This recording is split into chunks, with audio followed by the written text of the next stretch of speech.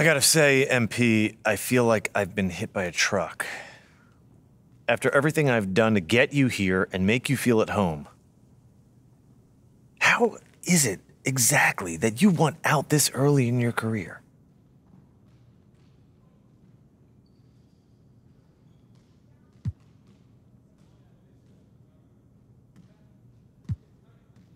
It's business, Mr. Lesser. This is nothing personal. Nothing personal? Okay, that makes me feel better. Okay, look, I'm still willing to work with you. How's that? I'm just gonna keep things quiet. Still giving my all on court. I'm not looking to bring any problems to you.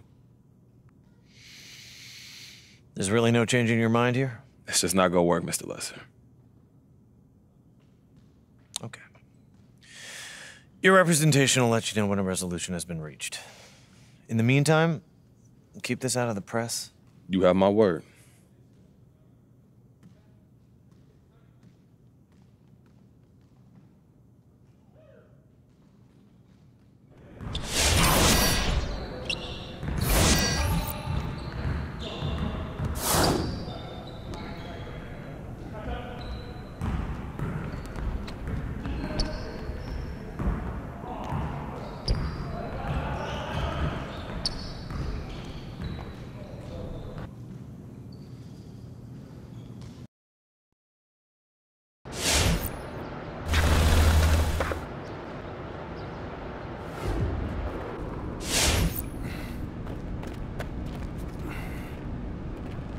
Yo, so I just got off the phone with your agents, and they want me to set up an interview with Candace Green. It's your turn to set the narrative. Not gonna lie to you, man, I'm kinda nervous. Well, as you should be. You're about to go on national television and complain about your boss. Now, I don't want you thinking that you're doing the wrong thing, because you're not. I mean, you got the right to work for whoever you want to work for. Look, I hear you, Rig, but that's a lot of eyes on me, bro. Yeah, that's why you make a lot of money. Facts. Yeah, you're right. Candace Green, she is respectful. This ain't gonna be no Frank Valentine situation. Yeah.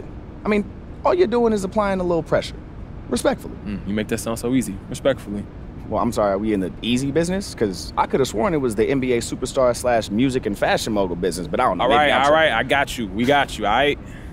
Look, just do your little manifestation, visualization thing and just picture yourself killing it. You right. You right, I got this. Yeah, it's cool. I got this. Bet. So I'm gonna call Candace, set up the meeting. I'll put it on your schedule. Appreciate you, bro. Anytime.